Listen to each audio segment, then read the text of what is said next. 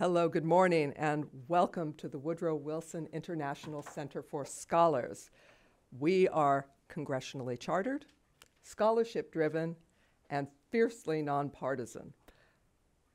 The Wilson Center's Global Europe Program and Environmental Change and Security Program are excited to host today's discussion on the green corruption approach to tackling nature crime and what we can do about it.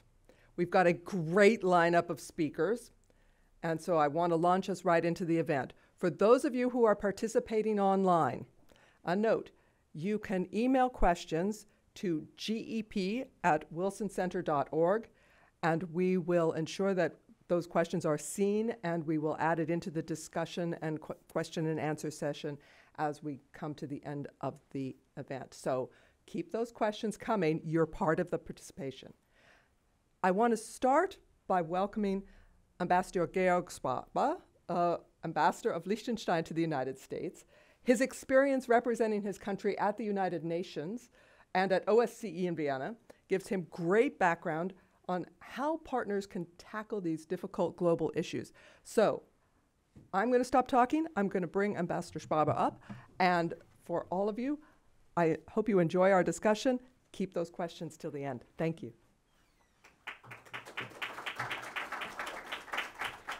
Well, thank you very much, Robin, for the warm welcome, and thank you to the Wilson Center for hosting this event, which I hope is an inaugural event and we can build on it in the future.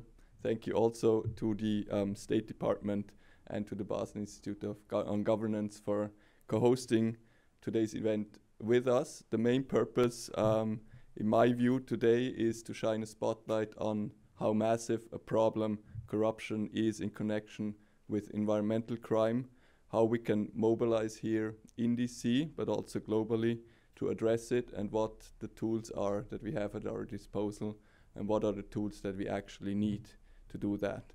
We're less than 3 months out of the Conference of States Parties to the UN Convention Against Corruption, which will take place in Atlanta, Georgia in December.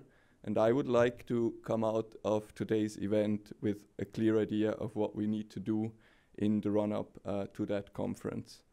So this is why you will have to listen to me briefly again at the end of the event to sum up a few points and to look at the way forward. But right now, we're short in time.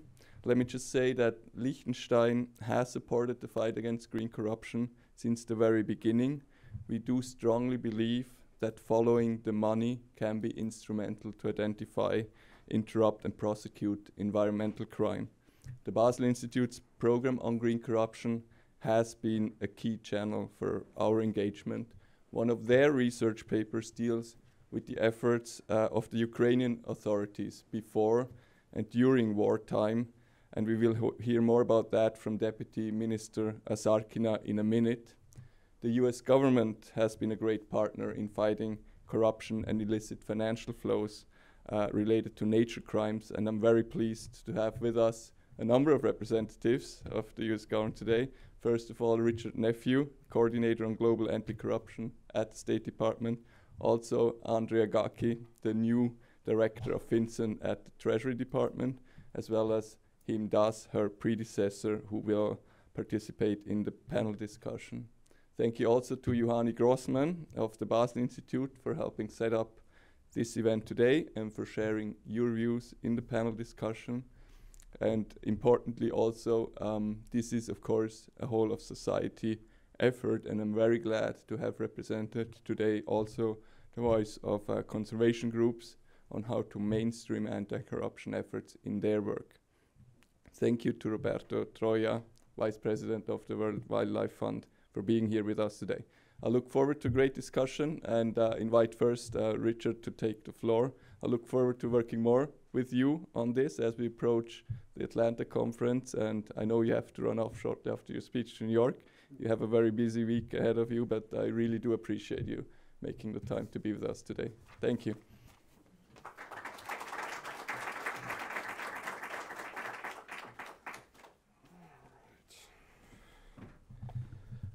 Well, good morning, everyone, and thank you to the Wilson Center and to Robin and to Ambassador Sparber for hosting us for this exciting discussion. And I do mean it when I say exciting. This agenda brings together three priorities for the U.S. government: the green economy, nature crimes, and fighting corruption. This administration has made its prioritization of each of these issues clear through historic investment in clean energy and the green transition, steps to prevent and respond to nature crimes, and through the release of the first ever U.S. strategy on countering corruption. All of these issues are also linked in practice. For example, the conventional power and mining sectors have been vulnerable to bribery, rent-seeking, and embezzlement and other corrupt behaviors for many, many years. Similar challenges do and will exist as we become more reliant on the critical minerals that fuel the clean energy future. Corruption also facilitates and exacerbates nature crimes that harm ecosystems in local communities, hamper development, and pose significant long-term consequences for future generations, often with a disproportionate impact on those who are most vulnerable. So we're keenly aware of the deleterious effects of corruption in both the scourge of environmental degradation and the promise of a greener tomorrow. And I'm very pleased that we're here together to talk about solutions today. First, in order to get the green transition right, both the public and private sector must proceed with transparency and with integrity. It'll be critical for our governance future and for our environmental future. The United States is rising to meet this moment. We're prioritizing the need for anti-corruption elements in the green transition at all levels of the supply and use chain. We continue to provide robust funding for EITI, the Extractive Industries Transparency Initiative, and related implementation in countries around the world. In June 2022, the United States, with 11 partners, launched the Minerals Security Partnership to diversify responsible critical mineral supply chains, maintain high environmental, social, and governance standards, and bring economic benefits to local communities. And just last year, our colleagues at USAID launched the Powering a Just Energy Transition Green Minerals Challenge in partnership with Amazon, BHP Foundation, and Chandler Foundation to catalyze innovations to counter corruption and strengthen transparency, accountability, and integrity in the global rush to meet demand for green minerals. In the coming weeks, you'll hear more about some of the promising solutions that have resulted from this work and which will receive grant funding and targeted technical assistance. Second, we're seeking to end the impunity that supports and facilitates nature crimes. Last month, the United States, in partnership with the government of Norway and the World Resource Institute, launched the Nature Crime Alliance, a global multi-sector network to raise political will, mobilize financial commitments, and bolster operational capacity to prevent and combat nature crimes. This builds on existing efforts at the State Department, where we're supporting work that advances legal, institutional, and policy changes that reduce vulnerability to corruption and increase accountability in government institutions responsible for interdicting, investigating, and prosecuting wildlife and timber trafficking cases. As part of that, last October, the United States designated 3 current and former public officials from the Democratic Republic of the Congo under Section 7031C due to significant corruption that facilitated the trafficking of chimpanzees, gorillas, okapi, and other protected wildlife from the DRC, primarily to the People's Republic of China, using falsified permits in return for bribes. The DRC has now opened criminal investigations into the 3 officials, and we continue to work with the Africa Wildlife Foundation to conduct trainings for DRC officials and prosecutors to improve the quality of nature crimes investigations. And this work is also ongoing with other investigations that are ongoing. My colleagues in USAID have also undertaken projects such as the Targeting Natural Resource Corruption Program to strengthen anti-corruption policy and practice in conservation and natural resource management. And you'll hear later this morning how the Department of the Treasury also uses a range of preventative, diagnostic, and pressure tools to address illicit finance linked to nature crime. We're also bringing attention to these matters on the global stage, not least through important events such as this one. As many of you know, and as actually the Ambassador just mentioned, the United States is preparing to host the 10th session of the Conference of States Parties, or COSP, for the UN Convention Against Corruption this December in Atlanta. The COSP is the premier multilateral forum to bring governments together to address corruption issues and to build consensus on emerging themes and challenges. We will also host several events around the COSP to ensure civil society, academia, young changemakers, and the private sector have ample opportunities to share their perspectives and to learn from one another. This December will mark the 20th anniversary of the convention, so it will be a meaningful time to reflect on progress we've made in the fight against corruption over the past 2 decades, and a chance to take stock of the challenges facing us as we look ahead. Foremost among these is how we can renew and focus our efforts to leverage the international anti-corruption architecture to prevent and address green corruption and nature crimes. I anticipate that there will be several specific events and discussions focused on these topics in Atlanta, and more information and details will be forthcoming soon.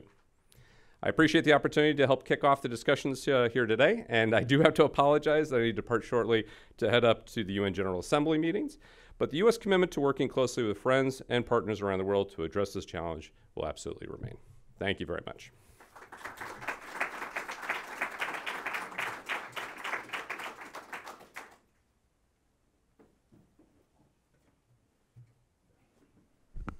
Thank you, Coordinator Nephew. Very much appreciated. And we'll get the chance to hear from some of the programs that the U.S. government has been supporting later today. So it's my absolute pleasure to introduce Alexandra Azarkhina from Kiev, Ukraine. She's the Deputy Minister at the Ministry for Communities, Territories and Infrastructure Development, which is a recently merged mega ministry in charge of Ukraine's restoration efforts. And Deputy Minister Azarkhina heads the programs that are focused on designing the systems for the initial batch of restoration projects. These are several hundred programs with about $1.5 billion in funding. We've had the chance, and we have the chance to work very closely with Deputy Minister Azarkhina. Prior to taking up her post at the ministry, she was a reforms advisor at the Roads Authority and the Ministry of Ecology and Natural Resources. And during the initial days of the war, she was during the initial days of the full-scale invasion, I should say, she was deeply engaged in the coordination and logistics of weapons provisions from allied countries in Rzeszów, Poland, as a political advisor. So Alexandra has the very challenging job of balancing various priorities and considerations in the restoration efforts, and I'm very pleased that she's able to join us here and talk about how she balances environmental considerations with governance considerations. And I hope that the Zoom link works, despite the very unpredictable situation in Kiev. Deputy Minister, are you there with us? I can see her on the screen, but ask her to start her video. Yeah. Alexandra, can you start your video? Can you hear us? All right. I have her on WhatsApp, so I'll catch her in a minute, but I don't want to delay the proceedings of the event. So let's alter our order a little bit, if that's okay with all of you. So we have a third keynote address, continuing in the theme of the U.S. government's efforts. And of course, there's Alexandra. Okay, wonderful. Alexandra, can you hear us? I can hear you, sorry. Great, we can hear you as well. So over to you, Alexandra. Perfect, so I try to share my screen. Just a second. Is it visible? Okay, good. So first of all, thank you very much for having me. It's quite an honor to be invited, especially by our partner, Basel Institute on Governance, with whom we did a lot of the important reforms for Ukraine. And now it's especially important because we're trying to be both efficient and to follow integrity rules during the process of the restoration during the fight. And here I was trying to gather the slides we have regarding the two key topics: how to prevent the corruption and to preserve all the ideals of the Sustainable Development Goals, Sustainable Development, Green Restoration in this process. Basically, about the same, just because it's about the rules, it's about the procedures, and it's about the values. And I'm not tired to repeat that our fight is not only the fight on the battlefield, it's also the fight of the two systems. And it's a fight of the different systems of the values. And that's why it's so important to preserve them during those dark times. So I tried to jump through the slides fast, but like just a slight reminder regarding the problems we are facing. It's all about the migration. It's all about the relocation of the businesses and just the direct hits to the infrastructure. Those numbers are growing constantly, unfortunately, but in the same time, we're trying to reestablish the infrastructure whatever is possible, just to make sure that the people who are still living here having the access to the basic needs. Here, it's one of the most terrible attacks we had from Russia.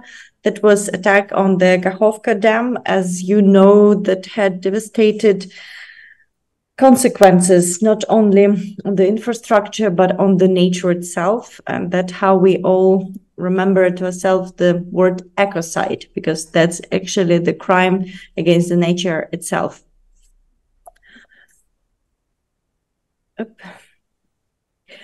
So it's also the question about the mine territories. That's type of the contamination which is keeping to grow all over the country. And we do understand that the mining and demining territory is becoming the part of the restoration, because before and without understanding of the mining territories, it's impossible to restore them. We do understand that our overall goal is to return Ukrainians home, because it's not only about the infrastructure. It never was only about the infrastructure. It's about the people. And we need to ask ourselves the questions, how to motivate people to come back from the other countries. You saw the numbers in the beginning. It's nearly 8 million who left the country, but also internally displaced people. And it's all about the risks. We see the tasks and we have the eco-oriented focus here. That's why we're trying to even think about the basic services through the lenses of the implementation of environmentally friendly methods of heat supply, let's say, modernization of water supply and purification system. We are working on the development of region decentralized source generation, and I'll stop a bit more about that, because it's again become not only the question of the environmentally friendly solutions on green transition, but also the questions of the fight against monopoly in this highly corrupted market, and also the fight for the national security, because it should be way too expensive for Russians just to attack the centralized energy generation, and that's why we need to go for the decentralized mode. Here we are trying to think about the creation and functioning of the financial tools, which we organized this year to manage the funds for the restoration. Actually, that was the first frame prepared by the Ukrainian government to organize the funds for the restoration. In general, together with the partners, we allocated $1 billion for the project for the restoration on the local and regional level. From one side, it's not a lot if we're comparing those, $400+ billion of overall damage, but at the same time, those funds were very important to actually deliver the task I mentioned regarding the way for the people to come back home. And here it's a slight description on the fund's principle of operation. So it was the first time when we allocated the money from the Ukrainian budget and introduced independent prioritization methodology. We made the process totally decentralized, online broadcasted, so just to make it from the beginning super transparent. And it's also was our way to make sure that we are connecting the data-driven approach by analysis of the object-by-object, prioritization for the recovery, but also to include the necessity to have a proper planning. Even during those flexible times, the times when we are just surrounded by black swans, we're still working on the program and planning documents, because it's also part of the corruption prevention tools, and it's also part of the sustainability policies. So our solutions are well digitalized. We have the register of damaged and destroyed property. There was a stage 0, which we started even during the 2022, to collect all the data about the damages Ukrainians have been because of the Russian aggression. This register already has the data which we're using to provide the aid to the people to repair their houses or apartments after the attacks. It's more than 1 billion hryvnias already were issued to help people right now, but it's even more important because we're thinking to use this register as a base for the international register of the damages of Russian aggression. You remember maybe that it was part of the UN resolution regarding the Russian aggression. One of the core solutions we have, it's called the System DREAM, Digital Restoration Ecosystem for Accountable Management. And here we're trying to answer the question how to provide transparent, accountable management over the restoration and in the same time fill it with the right decision-making procedures. So it's not only about the putting everything in data and digital format and that's the salvation. No, we're trying to rethink the processes to make sure that they are data-driven, value-driven, and they also include bottom-up approach. We're also working on the geoinformational system on the regional development. It's very important to monitor situations in communities, in regions, and it will be the basis for us to disturb not only the liquidation fund, the fund to restore the infrastructure, which I mentioned on this slide, but also the funds for the regional development, because for sure it's a huge challenge now because the regions and communities, their development is unbalanced. And basically we as a state, we need to find our ways to balance this policy. So here it's a bit about this DREAM system. I will kindly ask organizers to send this presentation all over to the participants so you can dive deeper. It's available online. It's also available in English. And it's actually very important that now we will prepare the update of the system in the beginning of October. So business intelligence model and open data, for example, e-democracy tools to make sure that the citizens can make influence for the decision-making process over the restoration. And we're also trying to include the circular economic principles. So our goal is to increase the number of projects that will meet the principles of the new European Bauhaus Compass. Those are inclusive, sustainable, and beautiful. There is still a lot to be decided how practically evaluate these principles, but we do understand that together with the partners, with the architects, with urbanists, we'll find a way to evaluate the projects not only from the point of view of the direct, people needs, but also from the point of view of the Build Back Better principles. New standards of energy efficiency and inclusiveness. From the start, all our restoration became necessary to answer those two key principles. It's also something about the green and autonomous energy solutions, which I mentioned. It's something which we're working now together with many of the partners, because as I mentioned before, the energy sector was traditionally one of the most corrupted, one of the most centralized, one of the most monopolized. And for us, it's a huge opportunity to change the situation for better for our citizens, while many of this infrastructure is heavily damaged, but not all infrastructure we really would like to restore.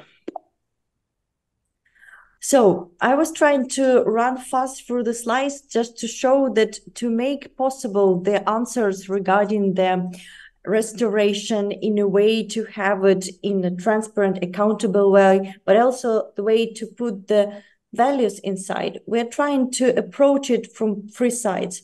First, it's all about the planning documents. But the planning documents works only if they have the financial foundation for them. If not, it's just the beautiful declaration. When we were testing those approaches for the fund for the liquidation of the consequences of armed aggression, we had that. It was just embedded. The principles of the accountability, the principles of the prioritization methodology, which already has 13 questions regarding the environmentally friendly priorities. So basically, it was in our dialogue together with the European Commission when we were building our methodology to prioritize the projects, like a long list, how to come from the, like 16,000 projects to 500 projects actually financed. Yes, the prioritization was needed, and we included from the beginning, already in this year, the questions and indicators for the environmental friendly solutions for sustainable development goals, principles, and actually to make sure that we are trying to follow all the obligations Ukraine is taking on itself. But again, as it goes to the corruption, as it goes to the sustainability, the transparency is working for us. Even when we have not enough capacity in the anti-corruption architecture, let's say the law enforcement bodies, etc., we can balance it with engagement of the civil society activists, with engagement of the just citizens who are beneficiary to the restoration projects, and actually to use as much as possible all digital tools to evaluate the situation and to prevent some risk during the process of the planning of the money allocation, just to make sure that we prevented the risk in the first row. I was trying to put probably a bit too much in one presentation, but I'll be ready to comment or answer your questions. Thank you very much for having me.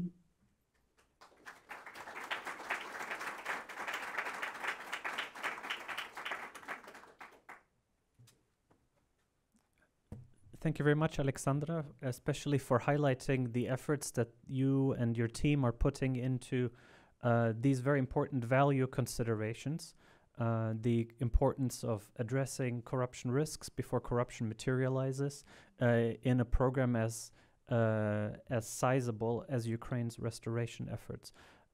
As I've heard said in Kiev, it's going to be the biggest construction site in Europe since the Second World War. So thank you again so much for your time. I know you have very pressing engagements.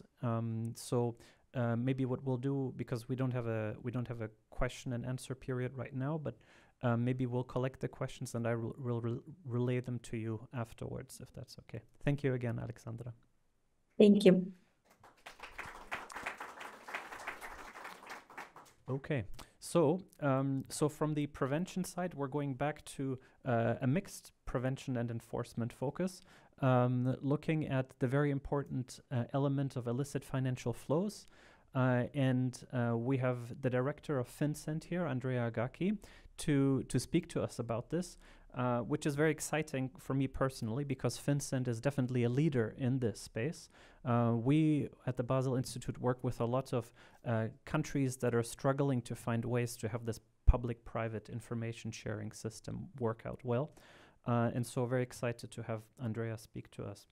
And of course, for those of you who don't know, FinCEN is located at the Department of the Treasury, and its mission is to safeguard the financial system from illicit use, combat money laundering and its related crimes, including terrorist financing, and promote national security through the strategic use of financial authorities and the collection, analysis, and the dissemination of financial intelligence. And Director Gaki comes with lots of relevant experience, most recently from OFAC, in a space that is becoming more, is probably experiencing most upheaval it's ever had in its history in the last few years. So very excited to have Director Gaki in one of her first, I guess, official engagements. The first, wow, that's a great honor for us. So I will stop speaking and give her the floor. Thank you so much.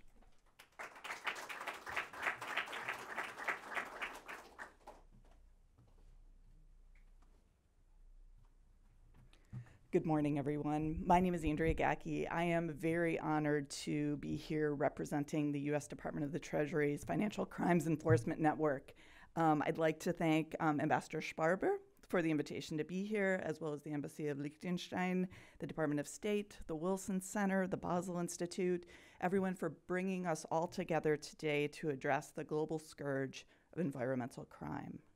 This is my second week as the director of FinCEN, and I'm here to reiterate the importance of these issues to the Treasury Department across the global mission. I am also very lucky to have my predecessor, Him Das, here as well, who has been leading these efforts for the last 2 years. Environmental crimes result in significant harm to local ecosystems at a time when the world is marshaling its efforts to combat climate change and threats to biodiversity.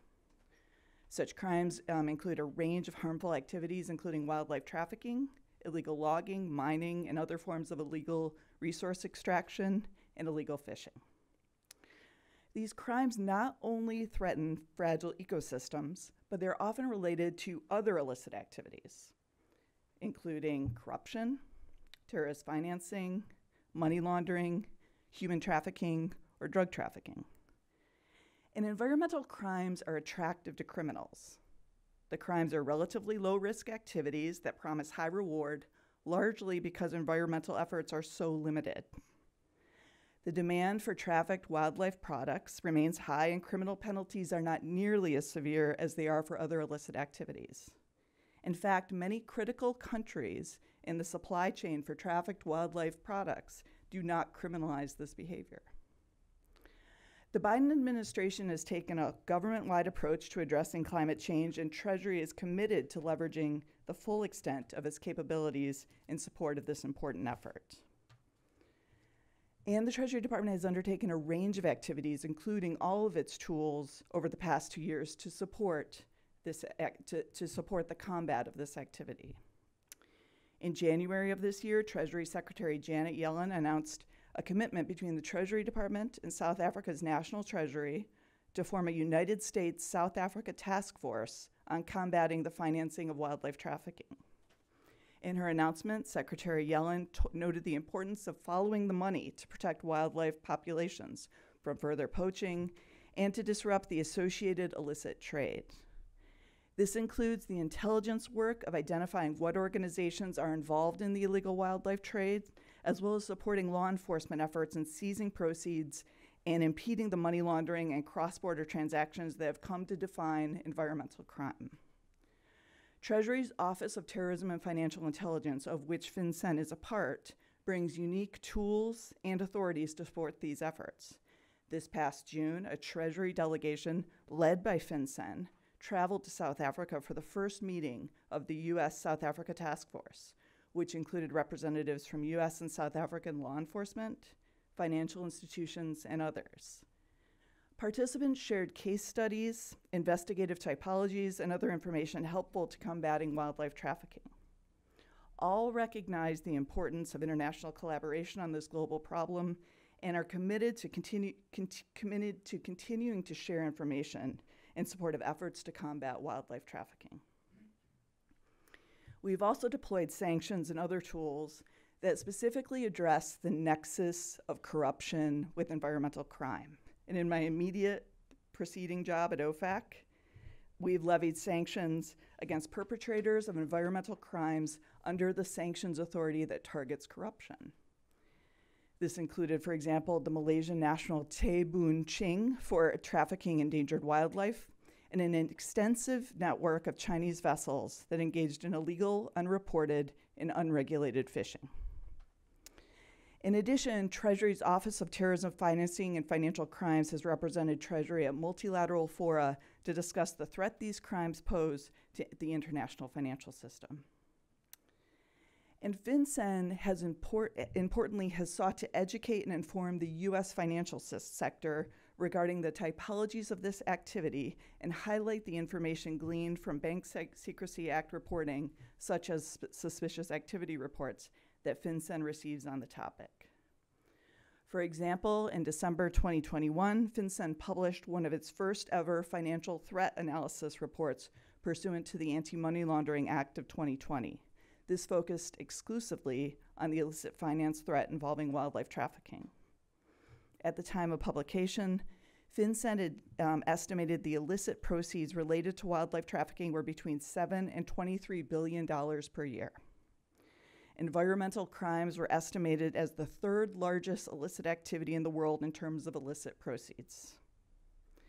And just prior to issuing this financial threat analysis, FinCEN hosted a FinCEN Exchange, which is one of FinCEN's primary public-private partnership mechanisms, where financial institutions, law enforcement, and federal government agencies shared information on illicit financial flows related to wildlife trafficking, illegal logging, illegal fishing, illegal mining, and waste and hazardous substances trafficking, and possible solutions for better understanding the related illicit flows. One goal of these efforts is to help alert financial institutions to illicit finance threats related to environmental crimes, which in turn aids them in identifying potentially suspicious activity and filing those reports with FinCEN.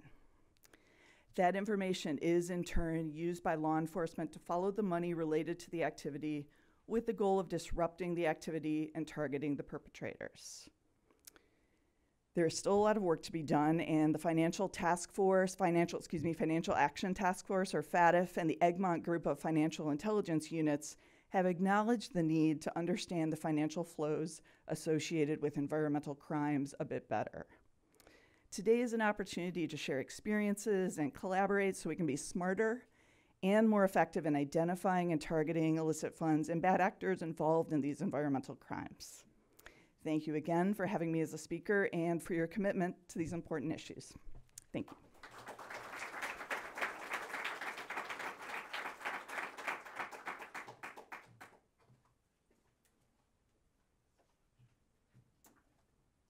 Good morning. I'm Lauren Reese. I direct the Environmental Change and Security Program. Just made a mess on the stage here. I'm going to welcome our panel up to the stage to join me here.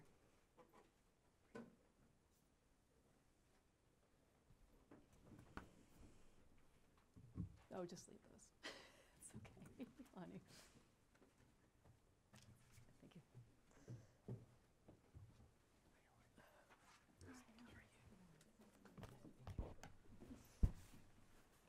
Okay, great. Thank you. And thank you, Director Gacki, for those great remarks. It's really a privilege to moderate this panel. As has been underscored by our keynote speakers, green corruption, environmental crimes, nature crimes, whatever you want to call them, and national and international security are intricately connected. I think Director Gacki shared a couple of stats, but one that stands out to me is the World Bank in 2019 put out a report that found that illegal logging, fishing, and wildlife trade amounted to about a $1 to $2 trillion a year industry, right? So this is a really fundamental issue when we're thinking about crime and corruption overall. Today's discussion and the leading thinkers featured on the stage represent a significant paradigm shift on this issue from an approach that has really been focused on the middlemen to a focus on the transnational criminal organizations that mastermind the trade and prosecuting these crimes in a way that really target the mechanisms that have allowed these crimes to flourish. This shift turns upside down this notion that wildlife crime is a low-risk, high-profit business for criminal enterprises, and that's really what we've been hoping to see for decades, right?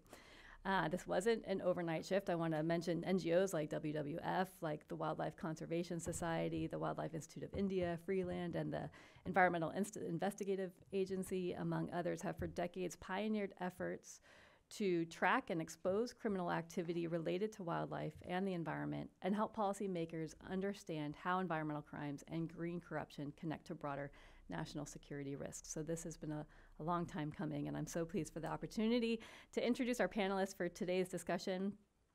Him Das, until very recently, was the acting director of the Department of the Treasury's Financial Crimes Enforcement Network, or FinCEN.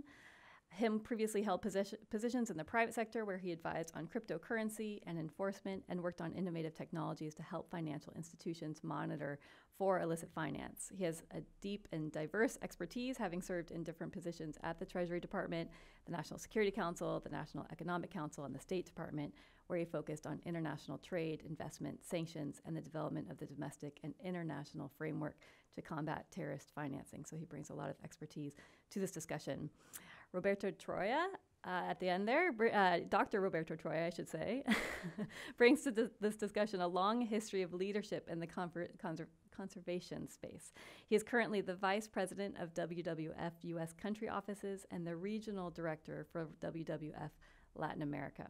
An expert in international and Latin American conservation policy, Roberto previously held positions at the Nature Conservancy and in service to the President of Ecuador under the Environmental Advisory Commission, where he led the creation of the National Environmental Fund, the Galapagos Special Law, and the National Biodiversity Strategy. He was also the Executive Director of Fundación Natura, a leading conservation organization in the region.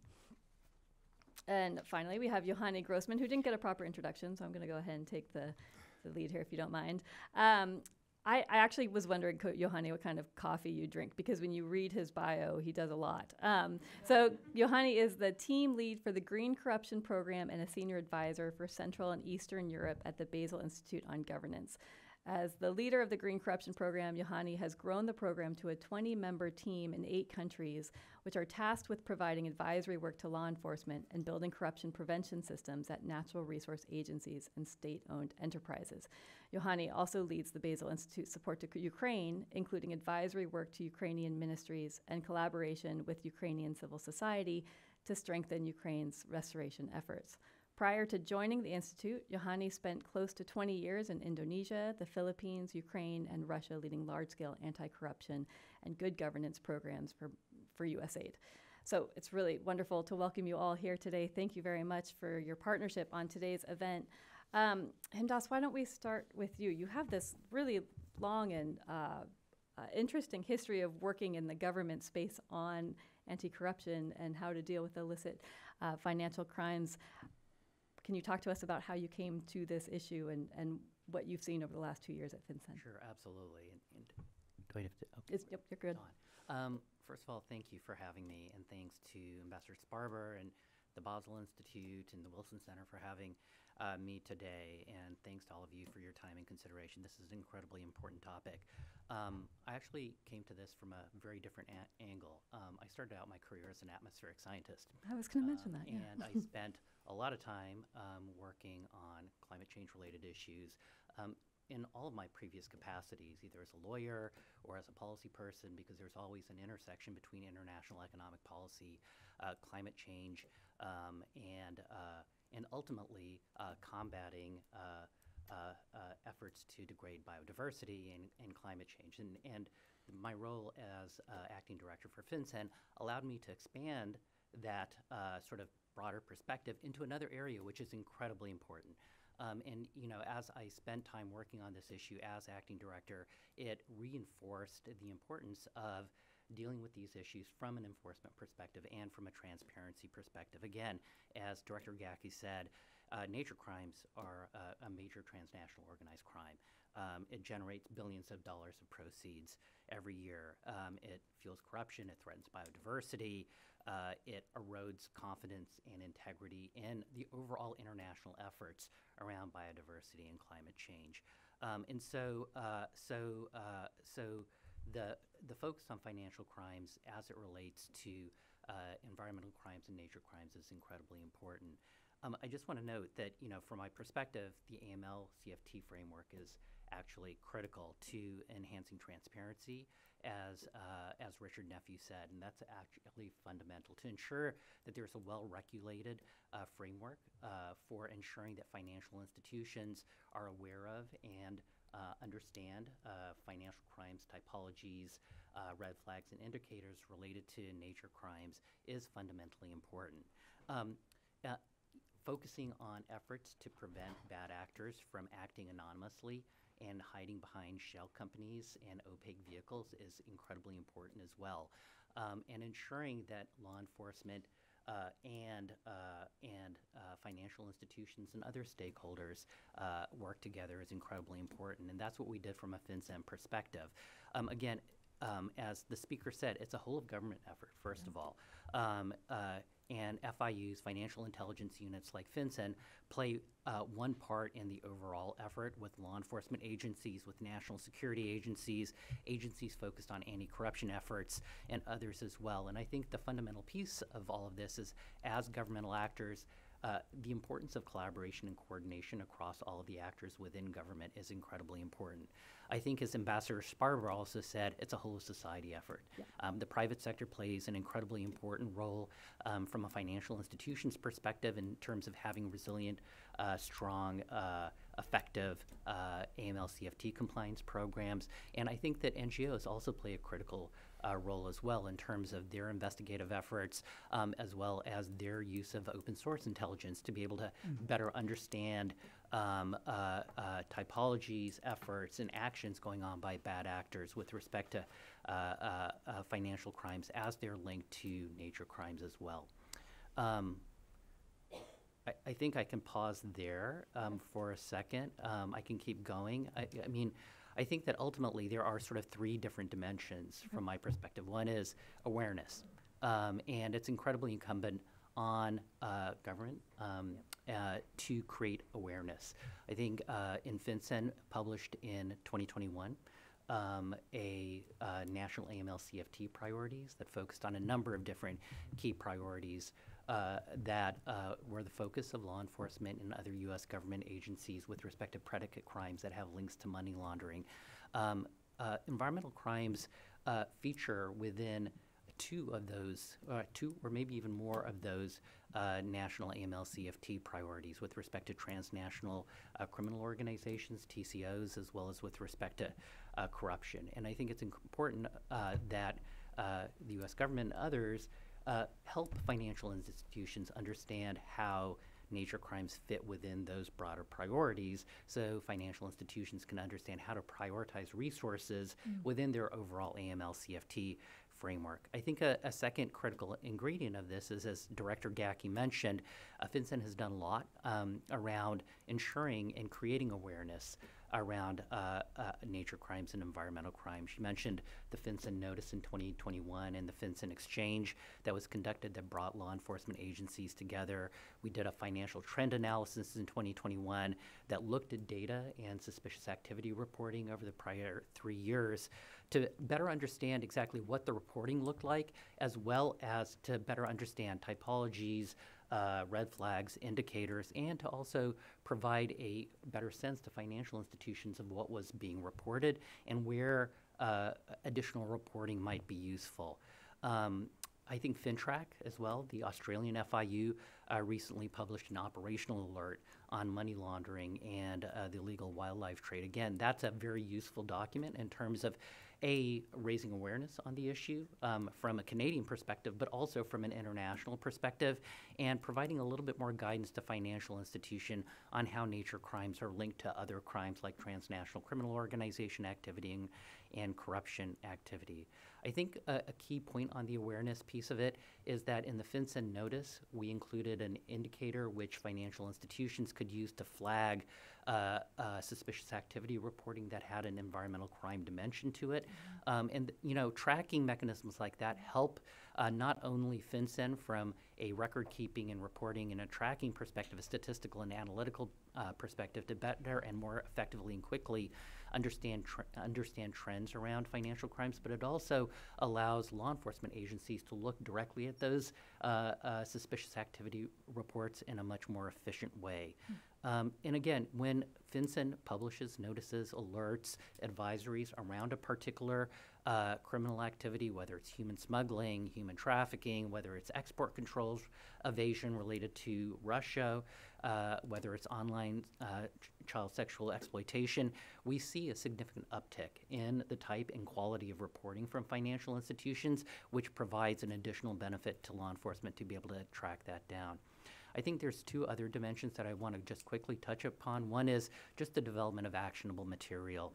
I think that both the public and private sectors have a responsibility to develop and share actionable information, and I think that more work needs to be done. There's been a lot of focus on the illegal wildlife trade as it relates to financial crimes, but I think that there's more work to be done to better understand illicit activities, typologies, trends around the broader range of nature crimes that Director Gacki mentioned. And that's a key part of the overall puzzle, is to be able to develop a more comprehensive framework. I think another piece of it in terms of developing actionable material is given the convergence around typologies, red flags, and indicators around different types of crimes linked to nature crimes, it's incredibly important for both NGOs as well as the government to be able to identify particular actors, shell companies and others, the broader networks, to be able to ensure that financial institutions have actionable information where they can use their own transaction monitoring systems, their own KYC procedures to build out a broader network, and then provide that information back to government through suspicious activity reporting in a way that law enforcement can use. The last thing I just want to mention is something Director Gacki mentioned as well, which is just public-private partnerships. I think that, again, the U.S. government has a number of vehicles through which we can exchange information between law enforcement and financial institutions, both domestically and potentially on a cross-border basis as well. And I think that from a U.S. government perspective, there are 3 different vehicles. The FinCEN exchanges, as Director Gacki mentioned, and then we have legal mechanisms through which law enforcement can share information with financial institutions, the 314A mechanism, and that financial institutions can share information amongst themselves, the 314B program, which allows them to share information and build out networks so that they can file better suspicious activity reporting. And having these tools work together on a real-time basis in a strategic manner is incredibly important to be able to help law enforcement fight financial crimes. Ensuring that the right people are at the table is critical to ensure that not only FinCEN or the FIU is at the table, but also the key law enforcement agencies like the Fish and Wildlife Service, HSI, and others, as well as the right set of financial institutions to be able to build out these frameworks on an iterative basis. I think that the Canadians are doing this through Project Anton, and there are a number of other efforts that are ongoing. I think that, again, Director Gacki mentioned the collaborative effort that we have with South Africa, and one of the key pieces of all of this is what we've seen through FinCEN exchanges in other areas is that if you have law enforcement bring to the table particular operational efforts, particular typologies or red flags, it becomes a very constructive feedback conversation between financial institutions and law enforcement to be able to better build out a network of bad actors and allow law enforcement to more efficiently and strategically go after bad actors as well. That's great. Thank you so much. That was a good layout of a lot of the tools that have emerged and how they can be better leveraged. Roberto, can I turn to you and thinking, as somebody who's been working in the conservation space for a long time, how can these tools be brought to bear in environmental NGOs like WWF, and recognizing how, the presence that you have globally, how do you take these anti-corruption tools and implement them both in sort of regional cases, but also internationally? Thank you so much, Lauren.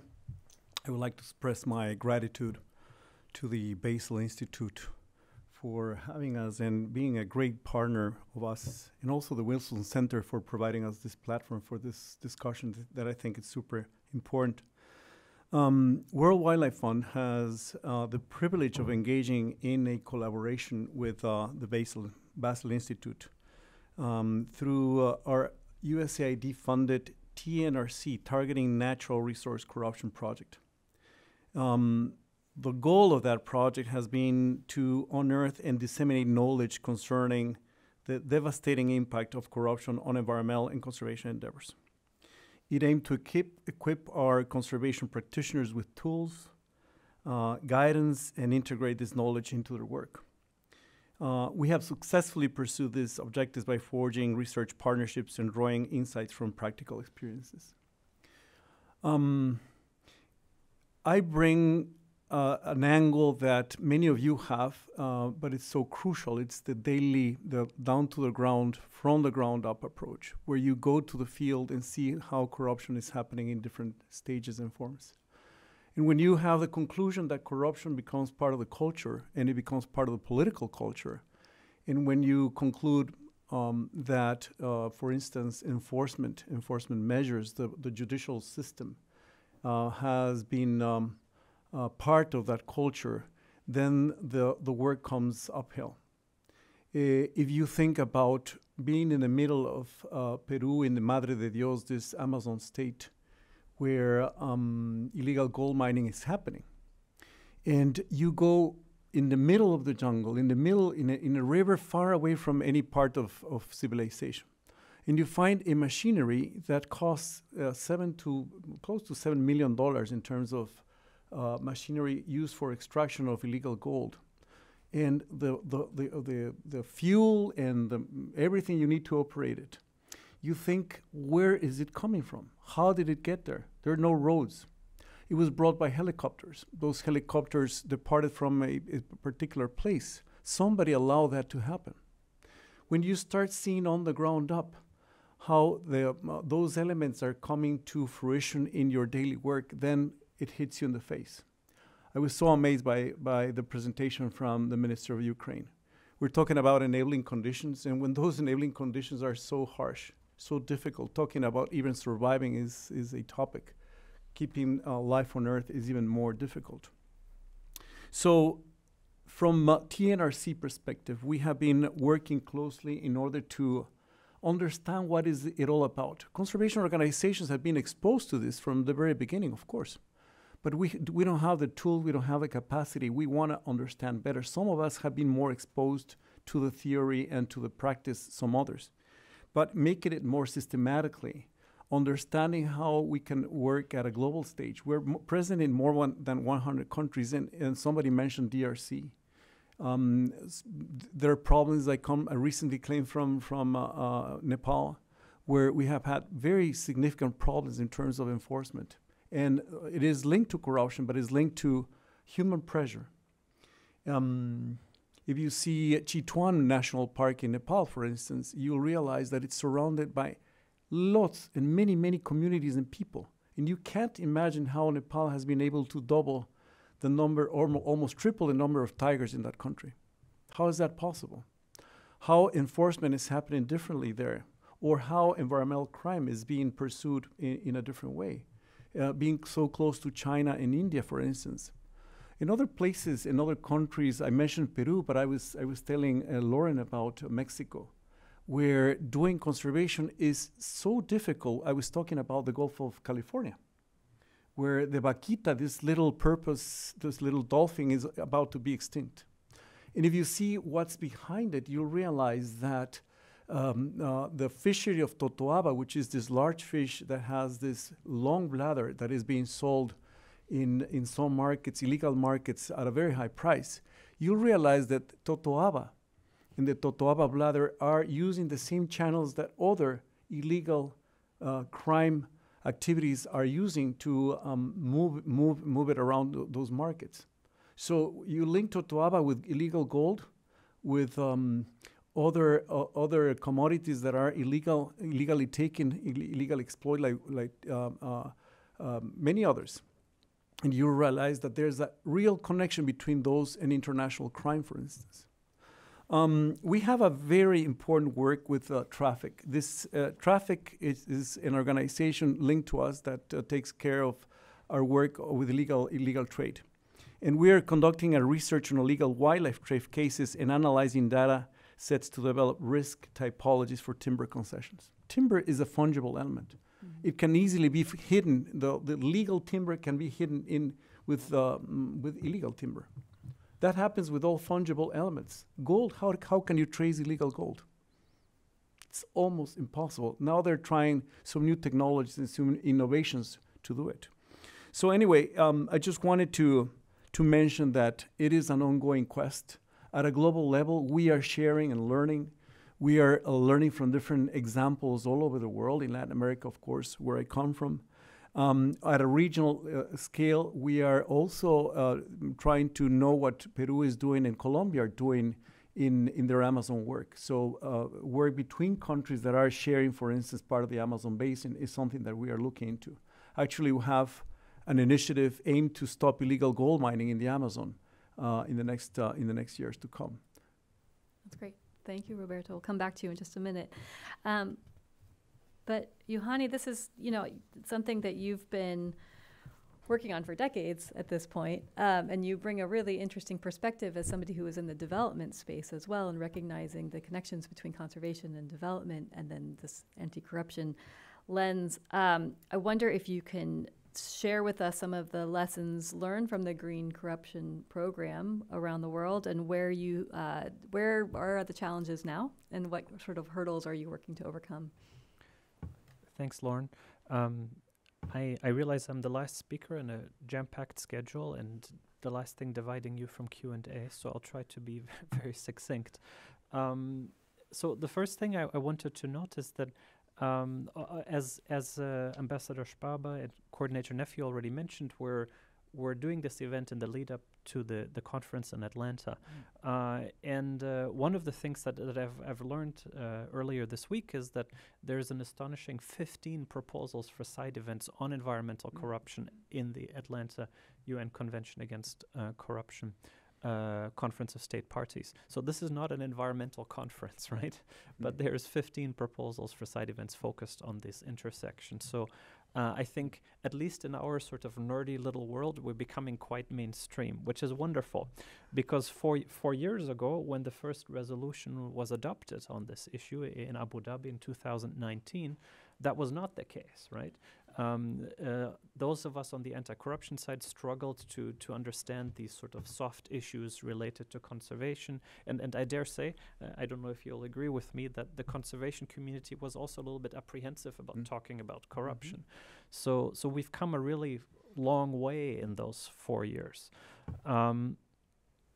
And that was also the time that we started our program on green corruption. In fact, I did my job interview at the sidelines of the UN Convention Against Corruption. So coming full circle here, I guess.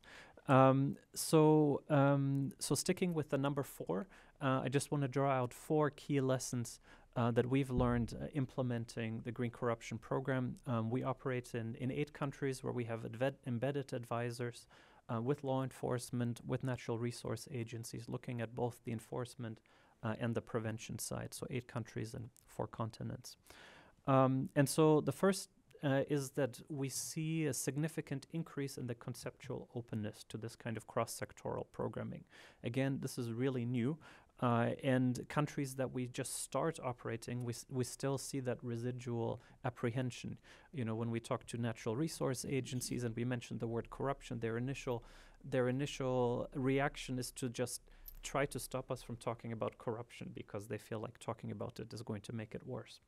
And so there's a lot of effort that goes into building those sort of trust-based relationships where you can have these kind of conversations.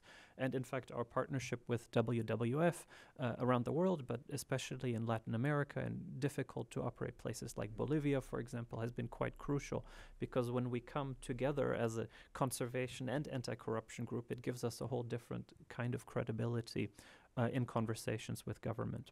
So anyway, this cross-sectoral space, there's a lot more openness to it.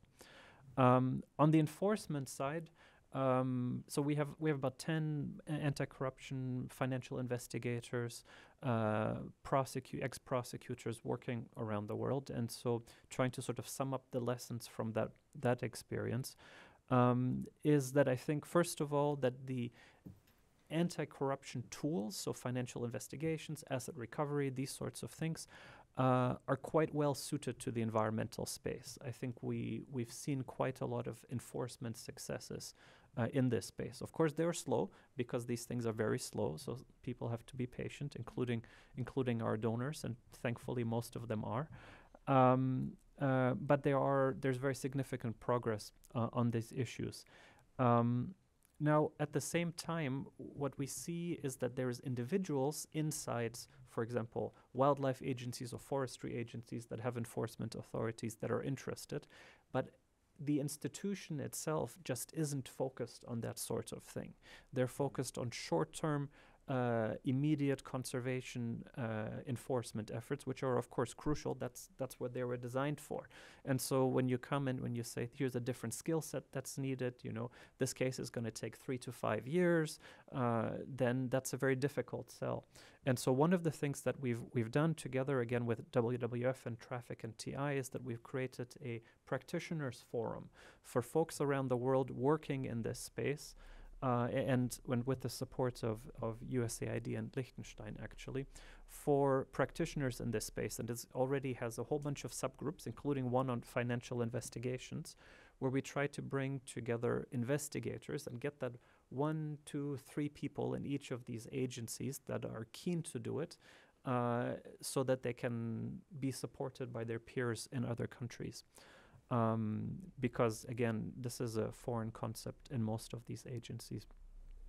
And then, perhaps a little bit more controversially, I'll say that one of the things that we have learned as we moved from the wildlife space to increasingly also take on cases related to deforestation, cases related to gold, cases related to IUU fishing, is that from an investigative and prosecutorial perspective, the differences between the types of commodities, types of natural resources are modest. And again, I say that with a great amount of care because I'll be heavily criticized by some folks who are deep into the IUU fishing sector, for example. So I'm not saying the sectors are the same, but the law enforcement tools are quite similar. And so it's one of the areas I think that's rife for sort of silo disruption because there isn't really a lot of sense to have a financial investigator that only does IUU fishing cases and doesn't do deforestation cases, for example. So the third point, if you're keeping track, is regards to the prevention side. So on the prevention side, this is a more recently emerging space where we're trying to apply corruption prevention tools, risk management tools to natural resource agencies and SOEs.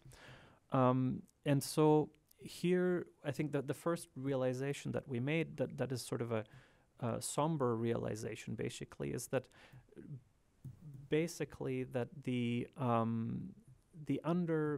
under-resourcing of environmental agencies that we do as a society worldwide is reflected exponentially in their ability to control their internal corruption risks, right? So we don't allocate enough money to conservation, to natural resource management. Those agencies are chronically underfunded. And with those scarce resources that they have, they're going to assign even less to building robust internal corruption prevention systems. So even in comparison to spaces that I've worked in before, like education, like health, we see a significantly lower level of capacity and commitment to building those kind of compliance systems. So that's really challenging and really frustrating, actually.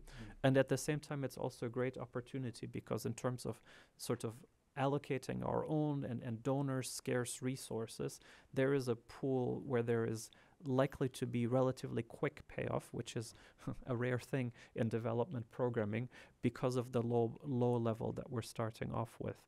And so we've seen really good commitment from natural resource and conservation agencies and SOEs in Indonesia, for example. The forestry SOE in Indonesia is really very much into this, and especially when we see that there is a desire by the regulators or where those are separated by the business entity of the natural resource agencies, like a state-owned enterprise, entering global markets where they're going to be subject to the scrutinies and the compliance requirements that engaging in global markets requires and seeking financing requires. Suddenly they're very open to this. So there's really great opportunities here to invest in that for programming. And finally, I think as sort of comfort zone stretching as this space is, both for the anti-corruption and the conservation space, I think there's still a lot more that we can do. And him mentioned, for example, the engagement with the private sector, which has tremendous potential. And I would argue that we've only just started in that space. There's a lot more that can happen. And of course, FinCEN is one of the leaders in this space, but many of the other countries that we operate in really struggle with this and are still very much boxed in by what can be shared and how the private sector can engage with law enforcement in this space. So our hope is that there is sufficient space for experimental programming and high-risk programming that will allow us and all our partners, of course, to continue engaging and continue coming up with new approaches. And I just like to highlight again at the end of my brief intervention that some donors are really progressive in that regard, and the TNRC project funded by USAID, and Kyle Rierich is here from USAID, has been sort of path-breaking in this regard. I think having such a long-term program that is really focused on learning and trying to apply skills from one space into the other and testing that out is really unique. And of course, the long-term support in core funding that we have from the Principality of Liechtenstein allows us to engage in a lot of innovative programming. Thank you. Wonderful. Thank you, Johanni. I have a couple questions, but I want to turn to the audience too to see if there are any questions in the audience and if any have come in online. Jason, have any come in online? Okay, we'll start with maybe one or two from online, and then I'm giving you all a heads up that I'm going to come back to the audience in person in just a minute and hope that you will raise your hand, and what I'll do is I'll have a colleague bring you a microphone, and you can tell us your name and your affiliation before getting quickly to your question. But Jason, let's start with the online questions. Hi, we've received 2 questions from online. Just to kind of distill them down, the first one asks, what is the role of whistleblowers in fighting corruption, and what role would you like to see them play? The other question relates to China and what role China plays in this. In particular, the question focused on the BRI and to what extent the BRI has facilitated corruption. Thanks. I'm going to add to the China question because it relates to a question that I had, which is thinking about the Latin America context. I think we have a global fellow here, is an environmental journalist, Sharon Geinup, who's written extensively on wildlife trafficking. She wrote for us in March of this year about the growth in the sort of trans-Pacific animal trade between Latin America and China. And of course, with the vaquita and the totoaba, there's a Chinese connection there. And so thinking about these are sort of large geopolitical challenges, right? But then they have real context at the local level. And so how can these efforts sort of address that local context while also taking into consideration some of these larger geopolitical implications? Okay, so first, for the role of whistleblowers, does anybody want to respond to that? I can touch upon that a little bit because I think part of what we do is like enable or become those whistleblowers in many cases, of course. There is a daunting a note that I read the other day about the connection between what's going on in Latin America with conservation and conservationists. In Colombia becomes the #1 place in the world where conservationists are being killed. Yeah. So the connection between all this with violence is really there. And becoming a whistleblower in those conditions becomes a risky business.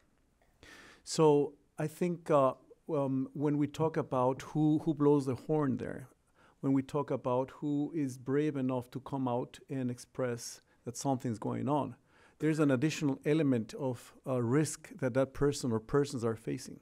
And probably that's what you were referring to. In many cases, conservation organizations are playing a lower role, a not so visible role. Because of, for instance, do it in Colombia and you are at risk, for instance. So there's that factor. But I think it still becomes one of the fundamental elements of what we need to do, is enable and make sure that those people who are witnessing, who are close to where the corruption is happening, that they have all the assurance and all the protection that is needed and all the confidentiality and to come up forward. Very difficult, very complex in the world we work. China, I just want to mention that one of our initiatives in Latin America is Jaguar. Jaguar spans from the south of the United States down to Patagonia. The only country that doesn't have Jaguar in Latin America is Chile.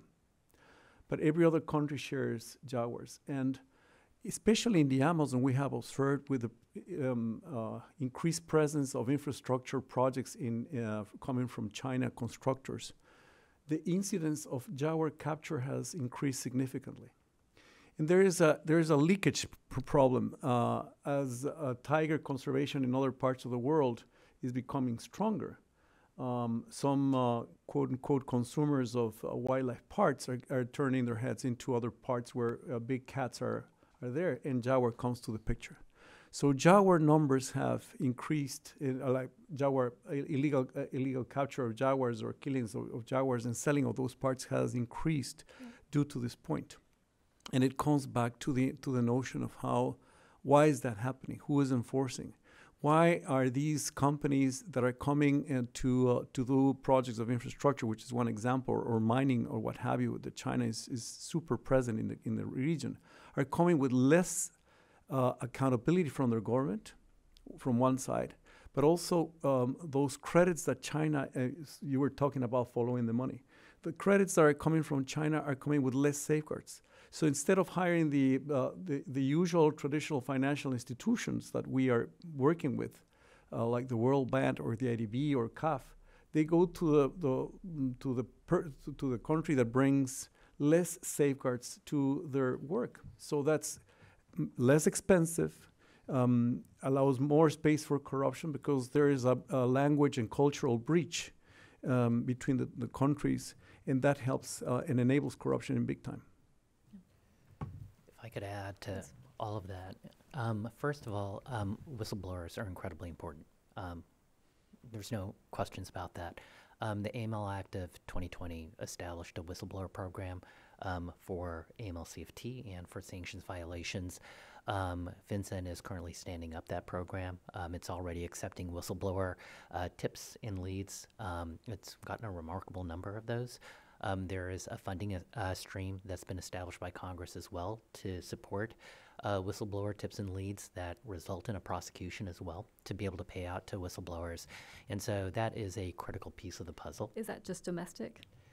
That is with respect to regulated financial institutions in the United States. Okay. So that is a fundamental piece of it, to the extent that financial institutions do not have effective AML-CFT compliance programs or sanctions compliance programs as well. So it cannot be said enough that whistleblowers play a critical role in the overall puzzle. The second piece is with respect to the overall issue with respect to China.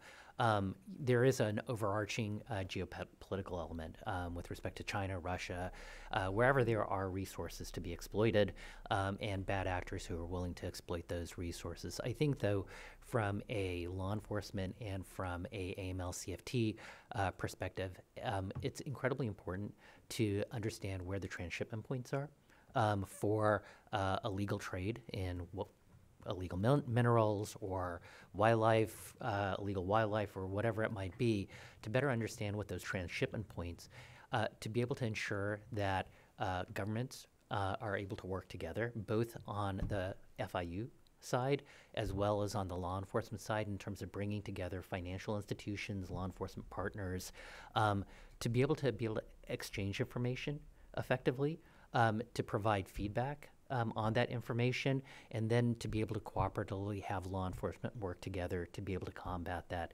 Because often what you see with respect to illicit activity that involves transnational organized crime is that there are a range of shell companies, opaque entities that are all working in a form that's layered, and it's important to be able to have actors across borders, governmental actors particularly, but also financial institutions, cooperate and exchange information both domestically as well as internationally, to be able to better understand these financial flows and to better understand this network of shell companies that are facilitating illicit activity.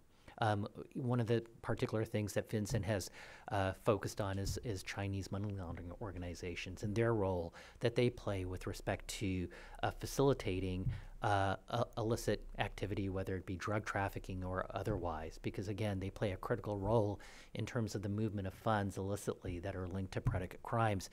The interesting thing that Jahani mentioned is that the law enforcement tools are generally common across a range of different crimes. And it's interesting because when you look at FinCEN, the analysts that are involved in tracking shell companies and illicit actors linked to the trafficking of fentanyl precursors are the same analysts who are doing illegal wildlife trafficking and nature crimes more generally, because again, it is fundamentally the shell companies and the channels through which illicit financial flows are moving. Thank you, Him. Maybe just to add a little bit on the whistleblower element. So two key points on this. One is that our experience is that there's often a confusion in the term whistleblower, and so, or maybe two different interpretations. I don't know if it's confusion or not. So there's the broad interpretation, right? Is basically getting information about, getting people to speak up about illicit activities related to environmental corruption. And then there is the narrow definition, which is the protections that are given primarily to civil servants or people working in government to speak up internally, or specific programs like him was talking about. And so I'm mentioning this because in the countries that we operate in, there's often this expectation that the protections that are ideally given to the latter are also conferred on the former. And the lack of understanding how dangerous it is to be a whistleblower, because there is this assumption that somebody will take care of me, is really something to watch very carefully. And so a number of the countries that we operate in, especially on the corruption prevention systems, we look at things like whistleblower protections that are in place. And I'm actually very concerned about the sort of explosion of discussions about whistleblowers, because more often than not, as we start engaging on this, they will say, yes, we have a whistleblower protection system. And then when we say, okay, well, what does it involve? And they say, we have a telephone number people can call. And then we said, okay, well, what will you do? How will you protect people if they come and give you really confidential information? How will you ensure that there isn't political interference? And there aren't typically those kind of follow-up activities, those guidelines, those protocols in place. And so, but at the same time, the agency advertises publicly that it encourages whistleblowers. So I think we have to balance sort of our, desire to get information, which is of course quite crucial, with a do no harm element here. That's really, really tricky. Now, in regards to China and BRI, so I think it's really fascinating because, so we work in Africa and Latin America. Of course, WWF works everywhere. And what we are seeing, I think, is that the sort of the increased political pressure that comes along with BRI, businesses moving in, state-owned enterprises typically moving in, where the political heft of China becomes so significant in a country that law enforcement efforts against Chinese nationals involved in environmental crime as part of these engagements becomes very difficult. So we see that in Africa very much already, and we're starting to see it in Latin America, although not quite as significant yet. Although presumably as there becomes less to extrapolate in Africa, there will be more of it in Latin America. Now, what I'm really watching with great fascination is how will the fact that the steam is running out of BRI, right? The amounts of money that were there before just aren't there anymore. And so I'm watching with great interest how that will translate into the political power that China can wield in those countries. And so hopefully with some luck, it will mean that the protections that are still in place in Latin America are not going to deteriorate to the state that we have in some African countries. Thank you, Juhani. I'm going to turn to the audience. I think we have time. Let's do 3 questions. So we have one right here, and then we'll go to you, sir, in the middle, and then down to the front. And we're going to take them all together. If you can please share your name and your affiliation. Sure. Ian Gary, I'm the Executive Director of the Financial Accountability and Corporate Transparency, or FACT Coalition. I have 2 questions. One is around the point that you raised about the importance of international cooperation and information sharing related to shell companies. The proposed FinCEN rule for access to the U.S. beneficial ownership database may make it quite difficult for foreign officials in places like Peru or Colombia to access information on beneficial ownership. So could you comment on how, in practice, the U.S. might cooperate with countries to share information on the ownership of shell companies as part of environmental investigations? And the second question is, there has been a lot of discussion about the issues related to the source countries in terms of these commodities, but less discussion about the types of reforms that should be made in destination countries. One of those that's been flagged by the Financial Action Task Force is making foreign environmental crimes predicate offenses for money laundering. The Financial Action Task Force has said the U.S. has a gap in that regard, so I was wondering if panelists could comment on the importance of making environmental crimes predicate offenses. Thank you. 2 great questions. Okay, can we take the question here in the center, please? We have a mic right over here. Thank you. Thanks. Good morning. Bruce Orr, Executive Director, International Wildlife Trust. This question is mostly for Mr. Das. I spent many years in the U.S. Justice Department working on international criminal cases, and China was always kind of a black hole. It was very difficult to get cooperation or information on the parts of illegal activity in a transnational criminal organization that occurred in China, even more so to get any financial exchange of information. But I've also seen in the last few years that the Chinese government has done some big environmental cases, including international ones, which gives me a little bit of hope that the situation might be changing. So I guess my question for you, Mr. Das, is despite the geopolitical situation and all the difficulties that come with it, do you see a prospect for increased collaboration with the Chinese government on nature crimes and the financial part of those nature crimes? Thanks. Great question. Okay, thank you. My name is Blessed Mhlanga, investigative journalist in Zimbabwe. So I just wanted to understand because there's a big link in Africa between poverty and the abuse of natural resources, and this also ties into the laws that are there that prohibit, say, the trade in ivory and rhino horns. And these laws, the major reason why there is a lot of environmental crimes, because where the heads are culled or where the elephant heads become too big, instead of they being legitimate trade, there's then corruption and smuggling of this because of these laws. Now, what do you think in terms of these laws that seem to prohibit locals from benefiting from their wildlife legitimately and their contribution towards corruption? And the second part of it is, what is the mitigatory factor that would bring people out of poverty so that they begin to appreciate the value of preservation and conservation of their resources, so that they can begin to value those resources as a tool for longevity and for environmental preservation than as a tool of getting out of poverty? Thank you. Thank you, Blessed. So the connections between development and conservation and how we make those work together. Okay, so we are at time. We're going to have Ambassador Sparber come back up to the stage in just a minute. So I'm going to ask each of you to take on these, I guess it turned into 5 questions, with a brief response and any final remarks that you want to add. Roberto, I don't want to put you on the spot, but if we could start with you and then we'll make our way down.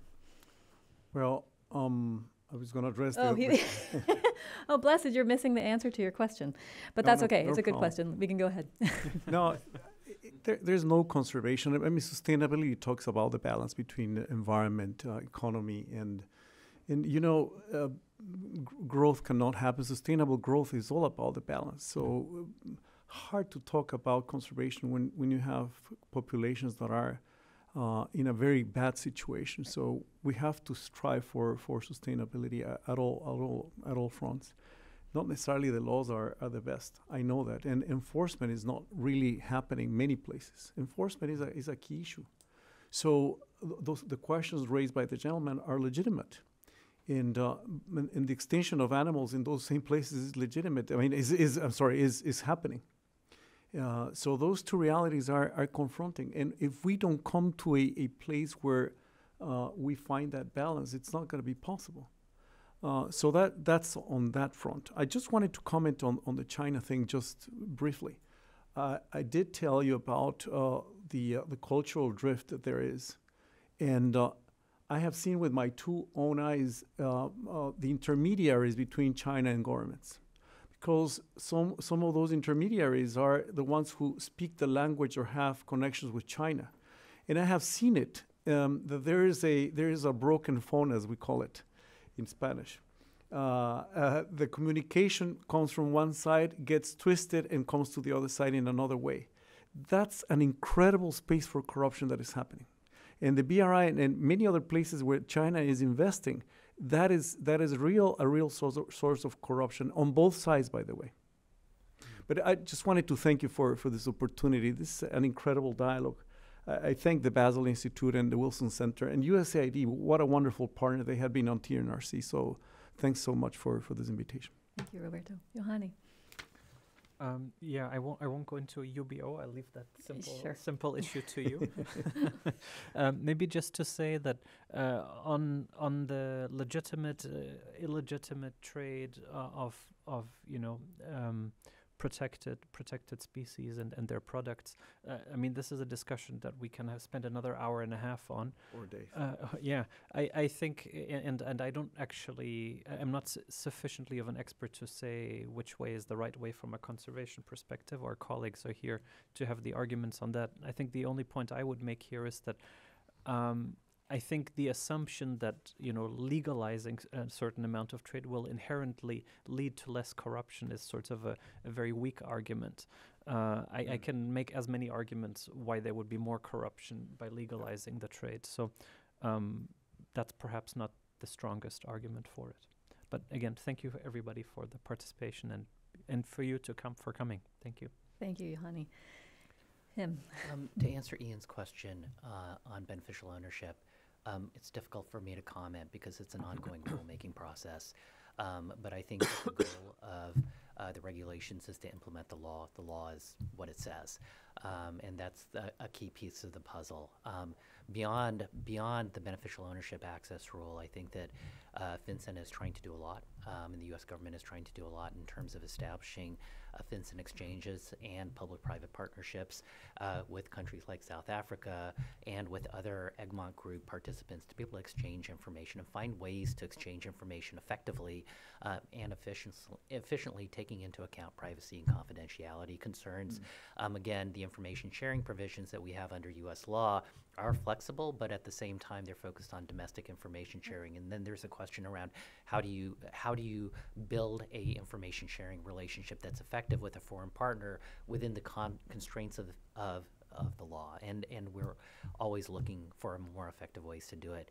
In terms of the question on China, again, I think that there's a lot of room for cooperation, particularly with Hong Kong and the FIU in terms of information sharing around a broad range of issues because of their Egmont Group participation. I do think that on the broader geopolitical level, to the extent that there is an opening and an avenue for engagement on climate change or on broader biodiversity issues, the extent to which enforcement and financial crimes are linked to that conversation may provide a broader opening around that area as well. Thank you, Him. Thank you, each of you, for being here with us today. It's my pleasure to welcome the ambassador back to the stage to wrap us up. Thank you so much, and I'm really sorry to be the one to put an end to this discussion. I could have easily spent another hour listening to you. Thanks to all the speakers for your contribution, and certainly also to you, the participants, for great questions. I think we've really gotten a good overview of what we're dealing with and what needs to be done to make progress. For me, a key takeaway is certainly how complex this issue is, and that means that we need a real broad range of expertise to make progress, from biologists to conservationists, from law enforcement to prosecutors, financial analysts, accountants, auditors, and of course civil society advocates and the private sector. In short, if I look at this agenda develop, it looks to me like the emergence of a really new cross-dimensional discipline, and we need to think about how to embed that strongly in the anti-corruption agenda that we have.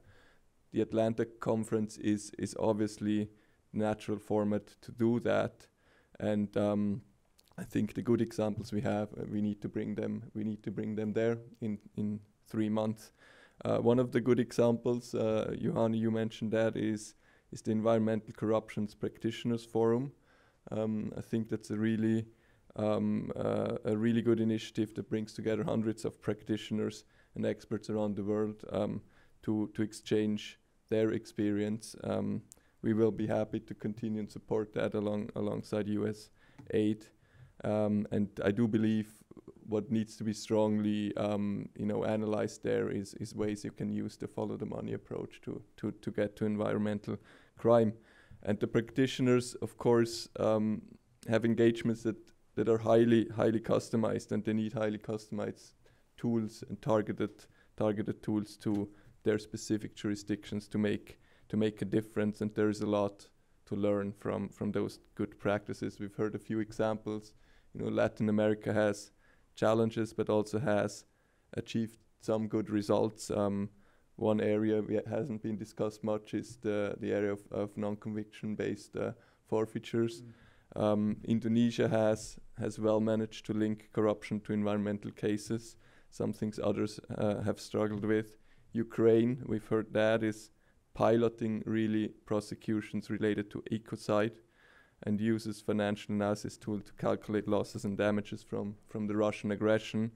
And the US is going ahead and builds strong bilateral partnerships, formats to exchange information to address wildlife trafficking, such as with South Africa, but also has key experience to share with information sharing formats with the private sector that I think we can all learn from.